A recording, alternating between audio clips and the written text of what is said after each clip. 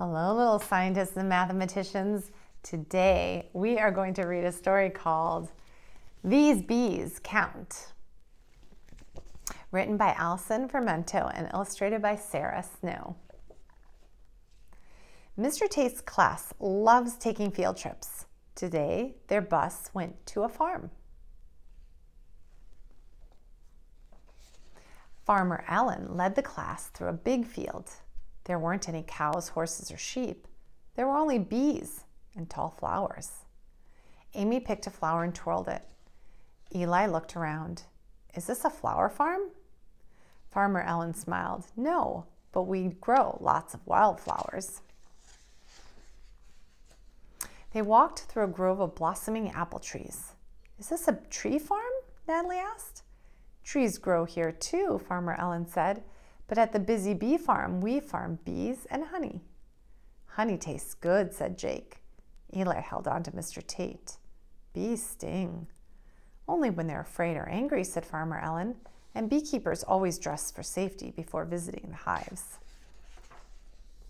Farmer Allen took everyone to a small shed. Mr. Tate helped give out beekeeper gear. The children pulled white jumpsuits over their clothes.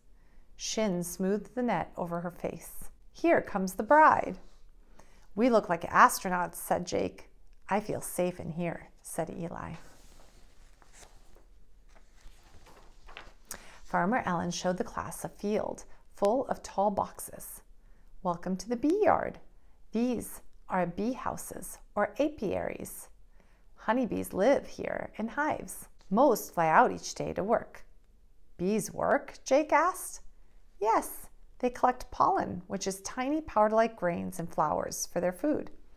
This powder is carried on their legs to crops, flowers, plants, and trees and helps them grow. Sharing pollen this way is called pollination. Sharing's good, said Shin. Farmer Allen pushed a can with a long spout into a hole in the back of one of the bee houses. This smoker will help us see the bees.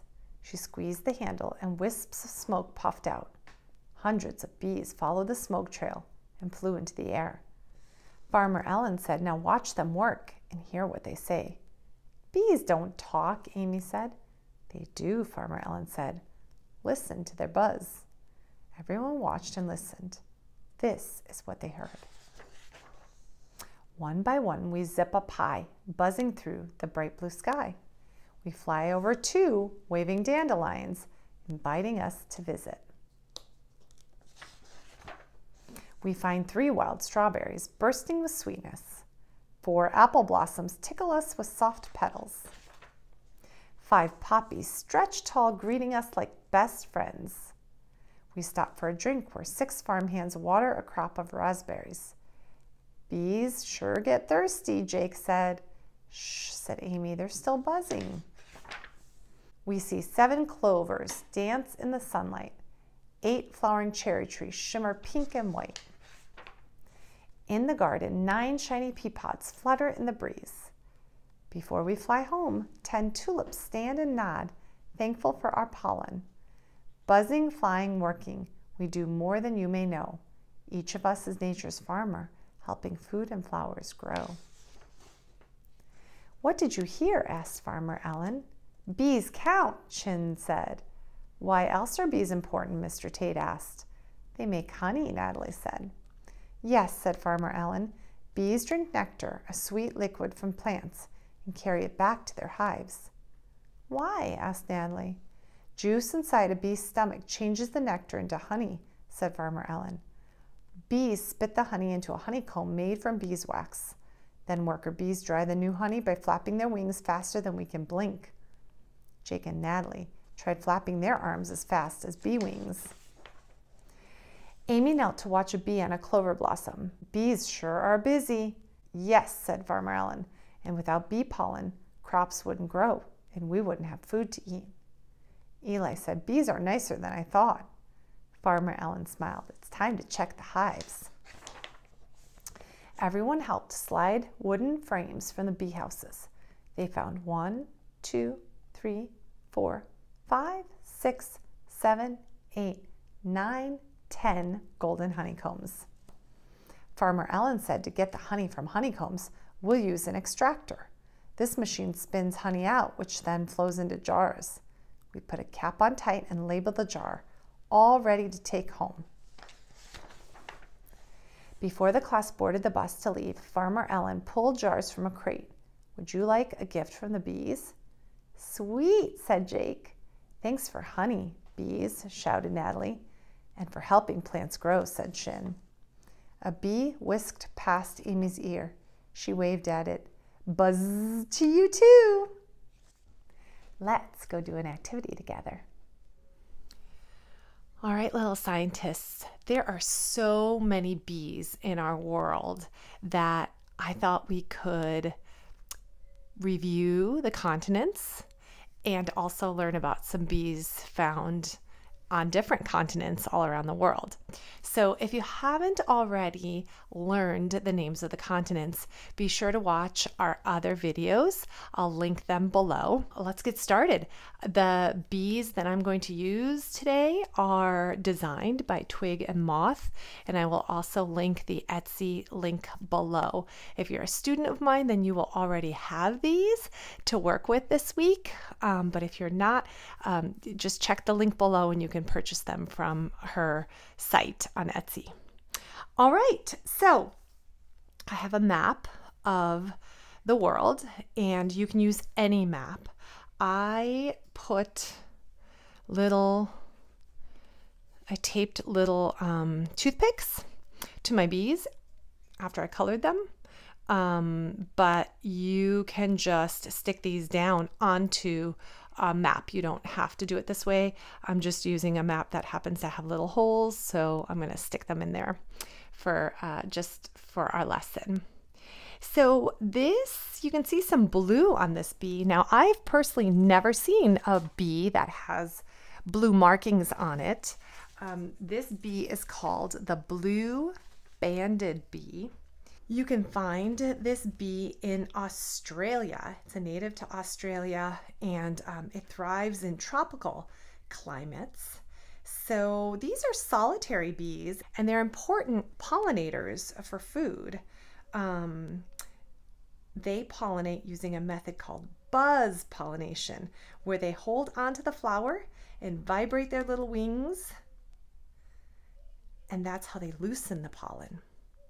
So we're going to put the blue banded bee here in Australia.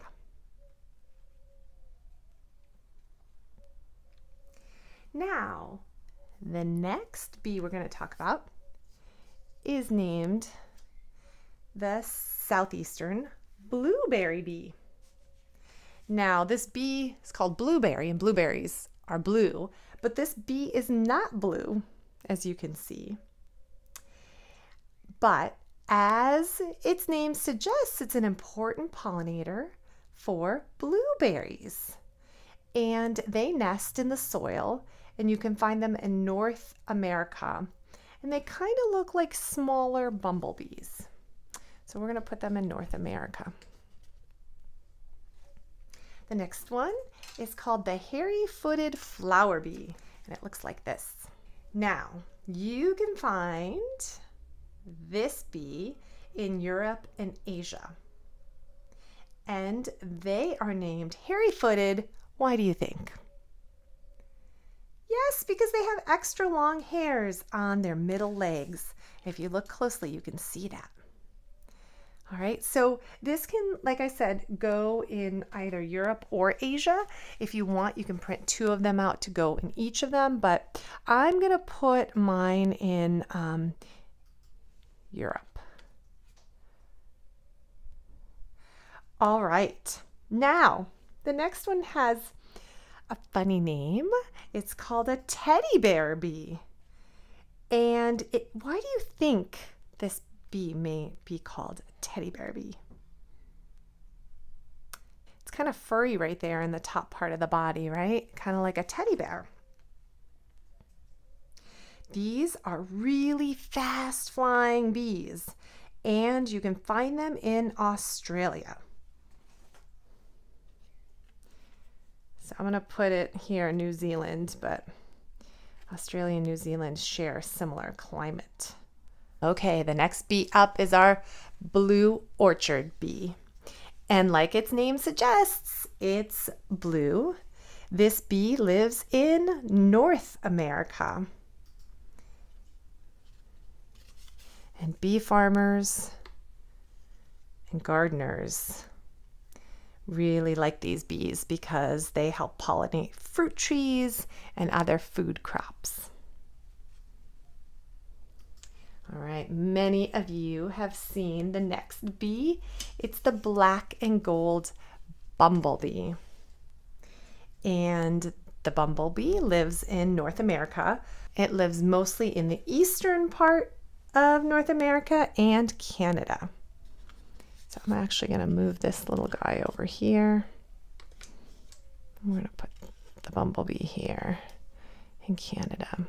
Okay, our next bee is called the bryony mining bee. And you can find this bee in Europe, all across Europe.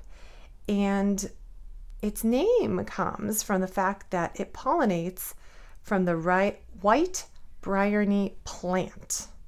It's a type of vine. So all over Europe.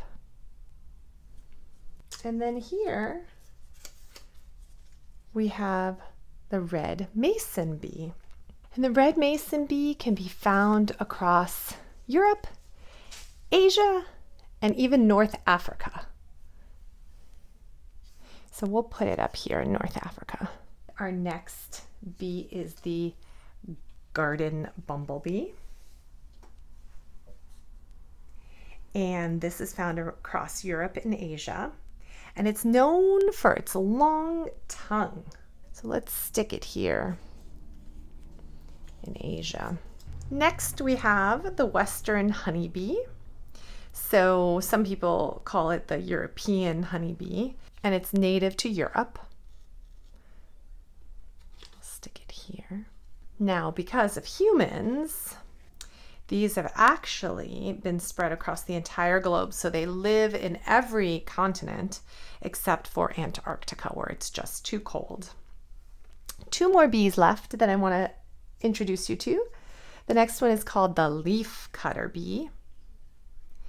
And the reason why it's called a leaf cutter bee is that the females, the girls, line their nests with leaf pieces that are circles that they cut out with their jaws. So they make these circular shapes from the leaves by chomping on them, and then they use them for their nest. And you can find this bee on every continent except for Antarctica.